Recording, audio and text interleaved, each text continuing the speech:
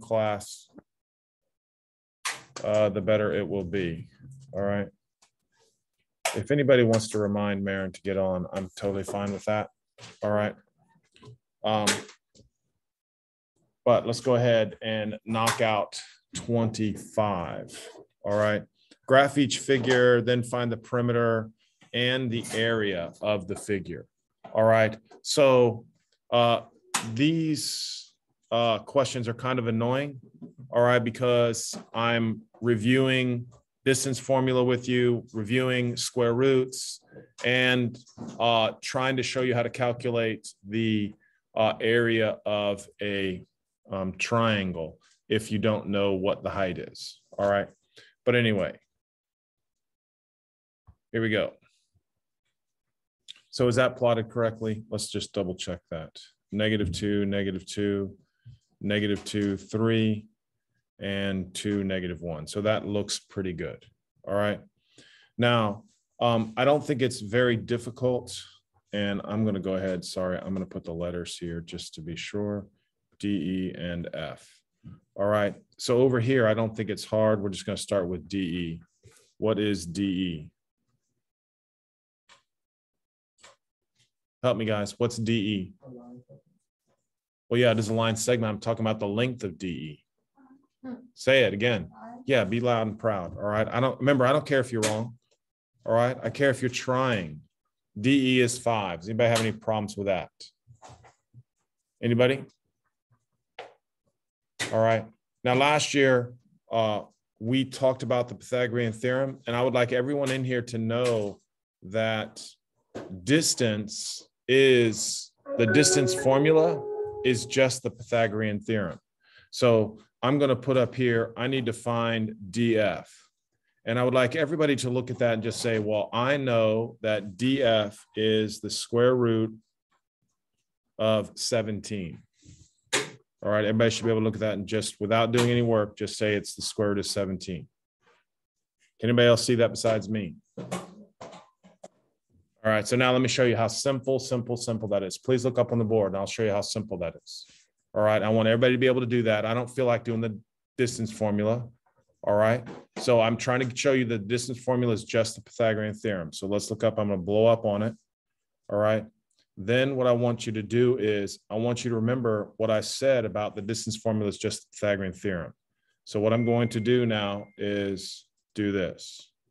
I'm gonna draw from here to here, and then I'm gonna draw from here to here. Now, what did I just create? What is that called? Definitely not a square. Thank you very much. Yeah. Well, how about a right triangle? That is a right triangle. And we are interested in the hypotenuse. All right. This is the hypotenuse. All right. So now what I want you to be able to tell me is this length right here is 1. And this length down here is what? 4. Now, can everybody see how I got the square root of 17? Right? Because it's just what? A squared plus B squared equals C squared. Does everybody see that now? Because we're going to do it again. All right. Anybody have any problems with that being the square root of 17? Because 4 squared plus 1 squared, 17, square root 17. Correct? All right. So now right under DF, we're going to put what? What side are we missing? EF. Thank you very much. All right. Now remember, the key is participating. All right. Everybody now is going to tell me that EF is the square root of. Now, take your graph paper that you did. All right. And now we're going to draw this, and we're going to draw this. Square root of 32. Brilliant. All right. Now, of course, if you're sitting there going, what are you talking about? How did you get 32? Just raise your hand. I don't want to waste any time. All right. I don't want to waste any time. All right. So those of you who correctly said that's 4 and this is what? 4. Everybody good with that? 16 plus 16 today is 32. Good. Now, we're not allowed to leave it as the square root of 32. So how do I break down the square root of 32? 8 times 4. No. Someone else tell him. 16 and what? 16 and 2 is much better. So EF, when we break that down, that becomes what? 4 radical 2. Now, again, we are reviewing radicals as we're going through. So if you're looking at me going, man, it was a blur last year. I have no idea. I forgot everything about square roots. Just tell me. Everybody's good with 4 radical 2? All right. So now I would like the perimeter. Perimeter equals exactly what?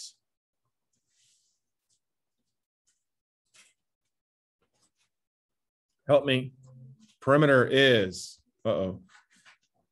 say it, James. 16. No, how are we getting 18? How are we getting 16? I was trying to add all the fours. Yeah, no, we're adding up the perimeter of the green triangle. What's the perimeter of the green triangle? Ben, go ahead, tell him. Is not an answer. Very good. 5 plus the square root of 17 plus 4 radical 2. That's the perimeter. How did I get that? I just added up all the sides. All right. Can I really add the sides though? No. No, because the radicals can't be added together and the whole number can't be added together. All right. How's that? Everybody good? All right. Now let's talk about, I'm going to go ahead and erase this just for this moment. I'm going to find the area. What's the problem with the area? I don't know a height. Lucas, tell me what the height is. Can you calculate or can you find a height anywhere on here? Now remember, the height is always perpendicular to the base. The height is always perpendicular to the base. All right. Now, again, this one's really kind of tricky. So what I want to do is I'd like everybody to highlight this and then try to explain to me why I highlighted that. Yes, I know that's vertical. So the height is going to be what? The height is, if that's a vertical, if I'm trying to draw something perpendicular, it's going to be what? Horizontal. Thank you. It's going to be horizontal. All right. So now what I'm going to do is I'm going to change this color so you can see it clearly. This right here now that I'm drawing is now the what? What's that called? That is definitely not the base. That is the what? That's the height, right? This ED is considered the what? Is considered the base. Now, how many bases does a triangle actually have? 3. And how many heights does it have? There's 3 bases. There must be what? There must be 3 heights. That's why this is hard. All right. Now, why did I choose that one? I chose that one because the height I can calculate real easily because it is what? It's horizontal. Does everybody agree? All right. So what is ED again? What did we say that was? 5. Now, somebody tell me what the height is. The height is equal to how much? I think it's 4. Do you agree? That was good. So calculating the area. Area would equal, what's the formula for a triangle? 1/2. So the base is what? And the height is? Does it really matter what you say? No. So the area is going to be what? 10 what? 10 square units. All right. And don't forget, just put a unit down here for me. All right. Tuck your shirt in. Thank you for saying that. All right. 10 units. I'm sorry, 10 units squared is the area. All right, now what I'm going to do is I'm going to blow this up a little bit and show you why that was more important, right? Drawing it to the vertical because we know the height's going to have to be horizontal. Now, let me show you what I mean here. I'm going to try with this right here. I'm going to try, see what I'm doing right here? I'm going to try to find the perpendicular. All right, to the other side. That looks like about perpendicular. Does everybody see that? But do I know it's perpendicular? I'm not 100% sure. Right. So on all these problems, they're either going to have to give you the vertical or they're going to have to give you the horizontal, and you know to measure the height from that. Does that make sense? All right. Hopefully that makes sense. All right. So with that, all right, I do think that's kind of tricky. So we're going to go ahead and jump into 26 real quick. All right. So try to draw this out. I think it's easier if you draw it on the graph paper. That's why I gave it to you. All right. If you don't like the graph paper, do I really care? No, I don't care. It's just, to me, harder to see. All right. I think being good at math is being accurate, drawing good pictures so you can visualize things and you know you're correct. All right. So here we go. We're going to plot -3, -3. And then 3, 2. And then 3, -3, which is actually, guess what? Makes the problem what? Really simple. All right, really simple. The other one was harder. All right, so let's draw this in. All right, now guys, I'm expecting you guys now to talk more, okay? So I need the perimeter. So off to the side here, I'm going to write KL equals, JL equals, and KJ equals. All right, now someone tell me, please, what is KL? Somebody said 5, so I'm gonna go ahead and knock that out. 5. And if you disagree, now would be the time. All right, bless you. JL is how much, guys? 6. So now, because we are brilliant, we know that KJ is the square root of what? Oh, yeah. Hold on. 61. Wow. Square root of 61. How do you get that? How do I get what? The square root of 61. We use the Pythagorean theorem. A squared plus B squared equals C squared. Okay. And next time you hop on, just say something to me, because I don't know when you're getting on. All right. I don't see your face up here now. All right. That way I know you're here. Okay, got it. And again, I always try to start class like 5 or 6 minutes early as soon as we get out of chapel. So, all right, I like to get as much done as we can. So I just start. All right. Okay, now, sorry. I was just. No, you don't have to be sorry. I'm just letting you know. I'm not complaining. I'm just trying to let you know. We get started as soon as chapel gets over, and I put the Zoom like 15 or 20 minutes early just in case something happens. All right. So now everybody's going to tell me that the perimeter now is what? 11 plus. Thank you so much. 11 plus the square root of 61, and we're just going to call it units. All right, now, Aiden, I'm sure you went home last night and listened to the video, so I'm sure you have not much to add, but what is your question? Oh, can I just get some graph paper? Yeah, I thought I set some on your desk. Maybe Will took it. Mr. Stroh. Here. Yeah, we learned that in the commandments, right? Oh, this is so much space. Shh, just go sit down. Don't talk to me, remember? All right. Yeah, I don't really like that color. It's not so great, so let me fix it. Okay. Yes. Marin, what? I know you already told me why, but I'm still confused how you got radical 61 from the a squared plus b squared equals c squared. What's 5 squared? But it's so how do you know which one is what's 25. 5 squared?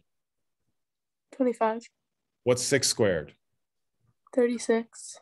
What's 25 plus 36? 61. There you go. That's it. This is the hypotenuse. Okay. All right. The hypotenuse is the one opposite the 90-degree side, the 90-degree angle. Oh, okay. Thank you. All right. Now, quickly, obviously, the area is, again, 1/2 base times height. So obviously the area is, help me guys.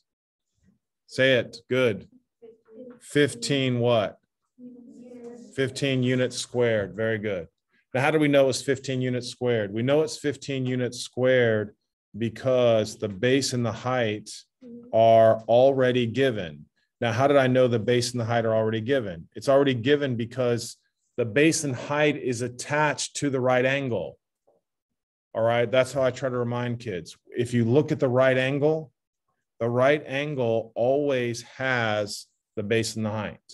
The right angle always has the base and the height. All right, is everybody good with that? All right, now let's knock out 27. All right, and then we'll go on to something else. All right, so let's everybody try to knock this out real quick. -1, 1. 3, 4.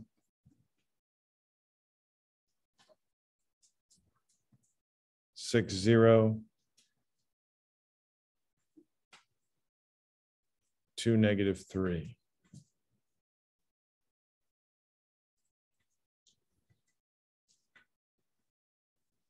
So what does this look like? Square. Right, I think it looks like a square. All right, now we're going to review how I know it's a square first and foremost. All right, because do the sides being equal guarantee that it's a square? No. Definitely not, because it could be, what's the other shape? Like rectangle. No, it could be a rhombus. A rhombus is the figure that has equal sides, all right, but doesn't have equal angles. All right, so in this case, I think it's a square, but in order to determine whether or not it's a square, what are the sides called in relationship to each other? They are called perpendicular. All right, so this is another really important problem. So it's a lot of reviews. All right, last year we learned lines are perpendicular if their slopes are what? Slopes are, that's parallel, right? So these two lines are parallel if the slopes are equal. And then these two lines would be parallel if the slopes are equal. But how do I know if they're perpendicular? Come on, someone. Close. You say they are negative reciprocals if the slopes are opposite signs and reciprocals of each other. All right. So what I'm going to do is right up here, I'm going to put M. What does M stand for? Slope. Then I'm going to put QR down here. All right. And then I'm going to do the slope of PQ. All right. Hopefully they're opposite reciprocals of each other. All right. Now remember, slope was rise over run or change in Y over the change in X. All right, so from Q to R, I went down how many?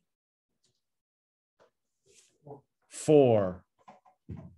All right, I'm going to try to find a good color. I went down 4, and then I went over how many? Whoa, whoa, whoa, 3. So the slope of QR is -4/3. What do I want the slope of PQ to be? Stop. What do I want the slope of PQ to be? Say it.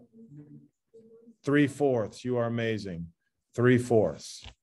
All right. If the slope of PQ is 3/4, then they are perpendicular to each other, which then will be hopefully a square because it kind of looks like a square.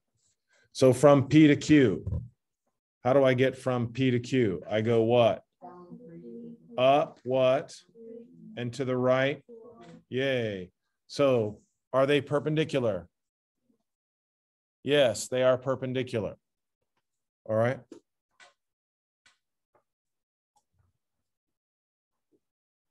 Now, what is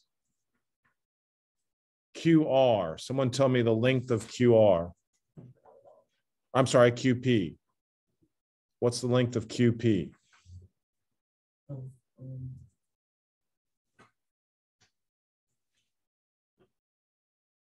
Again, we're using a Pythagorean theorem, guys.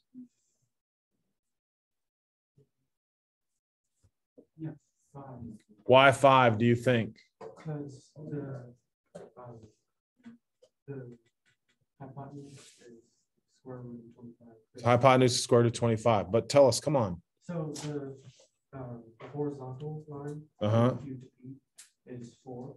Right. And then the vertical one is 3. Even though you said that completely backwards. The vertical is 4 and the horizontal is 3, right? Okay, there you have it. So we know now that QP is equal to the square root of 25, which is obviously what? 5. All right. I'm still confused how you're getting that. Marin, it's just these two numbers right here, 3 and 4. And Okay, this is the... But why did you square it and put it in a square root? A squared plus B squared equals C squared. Okay, well then why is it in a square root? Because Marin, if we do 4 squared plus 3 squared, we get C squared. 16 plus 9 equals C squared. 25 equals C squared. What do I do? Oh, you square root. Okay. Right? Or you can just do the distance formula. The distance formula is the square root of x2 minus x1 squared plus y2 minus y1 squared. Okay, and then I have one more question. Why do you use the numbers 4 and 3 and not like wait. Never mind, I get it now. Thank you. Not what? I looked at the other ones and they were also 3 and 4, so.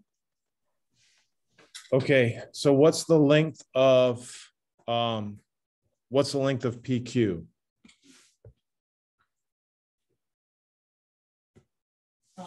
Yes, thank you very much. So everybody's looking at PQ saying, I think it's what? I think it's 5. Now we're looking at PS and we're looking at SR. It looks to me like they're what?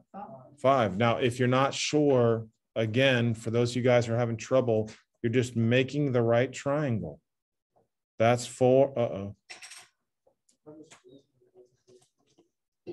That's 4 and that's 3. Same thing. 5. What's SR probably? 5.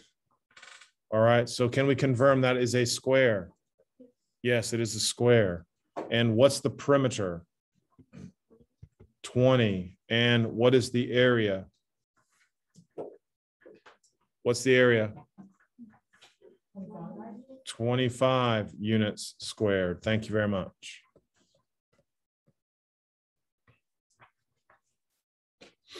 All right, so I'm going to let you try 28. All right, I want you to do a good job on 28, please. All right, not this moment, not this moment. All right, so now I ask you to kind of work through these, all right, yesterday, and I want to answer specific questions if anybody has something specific. Thank you, Elise.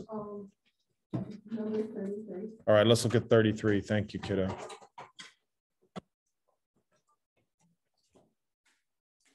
All right, so on 33, it says, the diameter of the most popular brand of flying disc used in disc golf measures between 8 and 10 inches. Find the range of possible circumferences. Again, I'm trying to make sure you guys hearing me. Do I care about rounding right now? No. All right, I don't care about rounding. All right, so if the smallest possible diameter is 8, what would the circumference of that disc be? 8 pi. And if it's 10, the circumference would be 10 pi. So the range, all right, of possible circumferences means that it's somewhere between 8 pi and what? It's somewhere between 8 pi and 10 pi. That's all they're asking. Does that make sense? Yeah. All right, I don't care about multiplying it out. All right, leave the exact terms. This is the range. Now, sometimes, remember, people think range is always the difference between the high and low. That's not what they're talking about, right? They're saying the circumference can fall between 8 pi and 10 pi. Bless you. All right, so now someone else. Can you do 35? All right, let's look at 35. The length of the rectangle is half the width. The area is 25. All right, so once again, in my opinion, the best thing to do, all right, is I used to like to just label things the length and width. The length is being related to the width. So I don't know what the width is. So I know the length is half that. So the length would be 1/2 x. And the area is just multiplying them together. So 1/2 x times x must equal 25. 1/2 x squared equals 25. So x squared equals 50. If x squared equals 50, that means x was equal to 5 radical 2. Brilliant. And if x is 5 radical 2, then the width would be 5 radical 2. And the length would be half of that. So you could say 5/2 radical 2. All right. Is that good, Maren? Yes, thank you. Yes, Olivia. 37, please. Let's look at 37. Okay, so remember, everybody should be good with area of a circle is equal to pi r squared equals 32 pi. Do you agree with that? So dividing by pi gives me r squared equals 32. Agreed? And so the square root of 32, we already did this problem. Square root of 32, everybody should remember is, 61. which is 4 radical 2 units. Now I'm not sure. Wait a minute. Again here, thank you, Harrison. It says find the perimeter or the circumference of each figure. All right, so I got to go back. All right, I didn't read the directions. Is everybody with me? All right, so let's go back to 35. It wants to know the perimeter of that rectangle. All right, so remember the perimeter is just adding the length and width and multiplying by 2, right? Now let's practice this. So the perimeter is equal to, now you have 5 radical 2 plus 5/2 radical 2, and then I'm going to multiply it by what? Multiply by 2. Everybody okay with that? For perimeter, add the length and width and multiply by 2. Now, to me, in this case, it would be easier just to multiply by 2 first, right? So that would be 10 radical 2 plus 5 radical 2. So the perimeter was 15 radical 2, and I forgot to put the units, so that'd be meters. Yes, ma'am. How come when you divided the length by 2, it's 5/2 radical 2? The radical 2 just stays the same. Okay, no, that's a good question. You ready? So I can write it like this also. Right, so keep in mind, this whole thing is a number, right? So I divide by 2. All right. So again, this is how you can write it, or you can write it like this. All right. Thank you. All right. Here we go. Now I just did the perimeter of that. Now we found the radius, right? So we want to find the circumference. Does everybody agree with that? So the circumference is 2 pi r. So if I'm not mistaken, 2 times the radius would be what? 8 radical 2, right? And then you multiply that by pi, and then that would be units.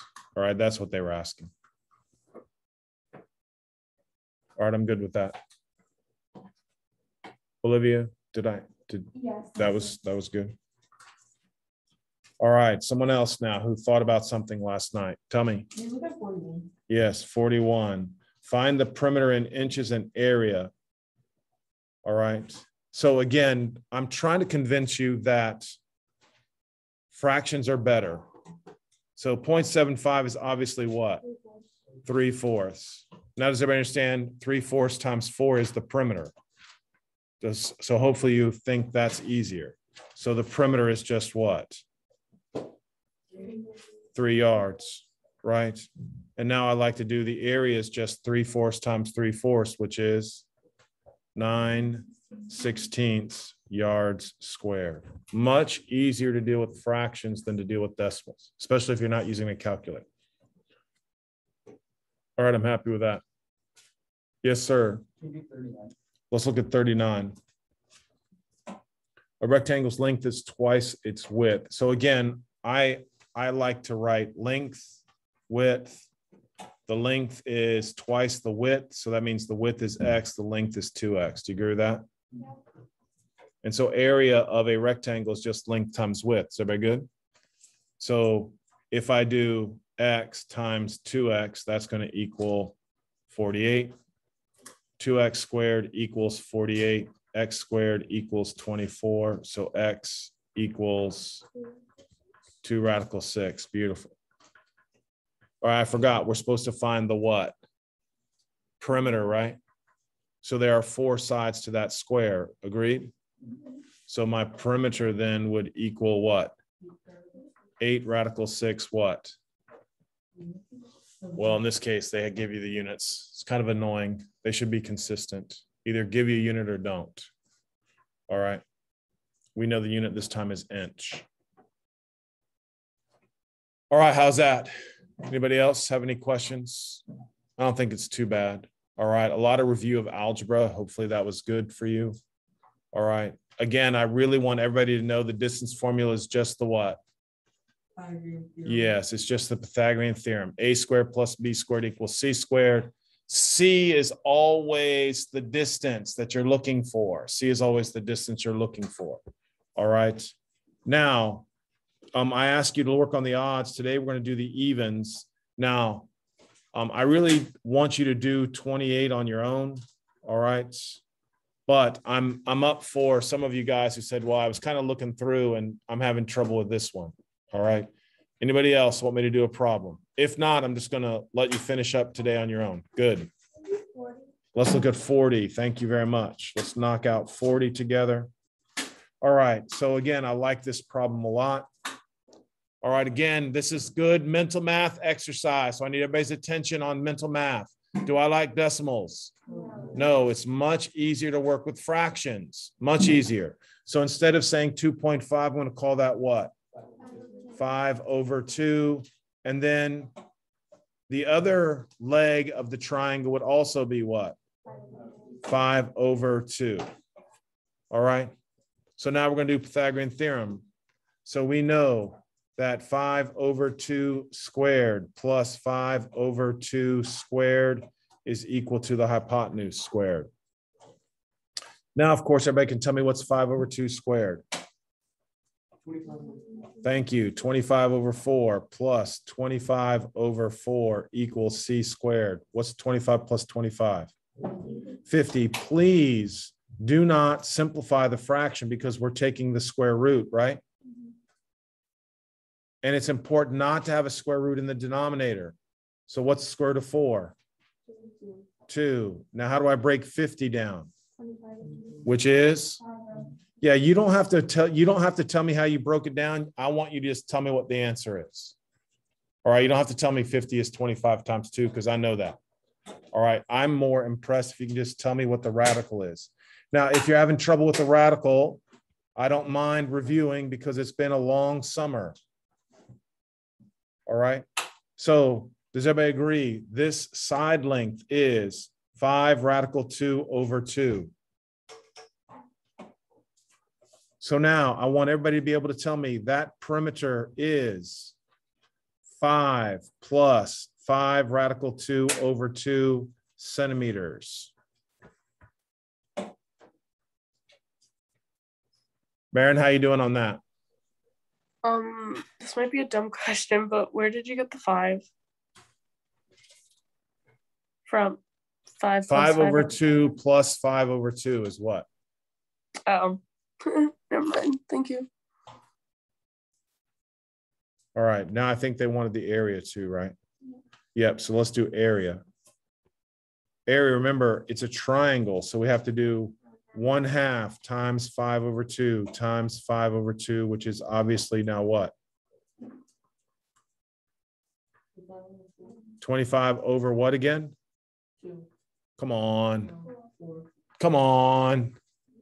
25 over what? 8. Thank you.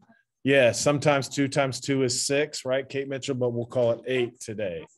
Okay, all right. And then it's what units? Centimeters squared, because we're dealing with the area. Yes, good. Problem for the perimeter, that they have to times the 5 radical 2 by 2 times 2. Okay, so I'm gonna look at the picture. I'm doing the perimeter, right? There's only one of these. Is that what you're asking me? And there's 2 of these. Right? Okay. Come on, guys. I don't think anything else is too difficult. Last chance to ask me a question before I'm expecting you to turn all this in tomorrow. All right, every bit of it. Yes. Are we doing just 12 through 42? You're finishing this assignment. All right, whatever the assignment was. The assignment was 11 through 42. All right. All right, Mr. so I'm so Schraub? excited. Tomorrow I get your first paper I'm collecting. All right, it's been so long since I've collected a piece of paper. I go back to you. That's amazing. No, my. Mr. All Schraub, right. Yes. yesterday I did it on the iPad, but like it's not working. So can I do it on paper today and then just turn both like parts of it in? Yeah, I because you're distance learning, you're special. All right. So I'm just confident in you that you're doing all the work. All right. So I am. when are you coming back? Do you know? Next Monday. Perfect. So again, just keep asking me questions if you don't know something. All right. I And will. you can do it on paper, but I'm not taking things electronically. Oh, okay. All right. You can just, when we get on Zoom, I'll just say, hold up your paper and you can just show me. Okay. Okay. That sounds good. Does that sound good? Yeah, that sounds All good. right. I really prefer paper. All right. You guys need to do that. Yeah, I prefer All it right. too. So with that being said, all right, we can go ahead and end it, and you guys have the last few minutes to finish up. All right. Thank you. Hey, Marin, have a great day. Okay. You too. Bye. Toodles.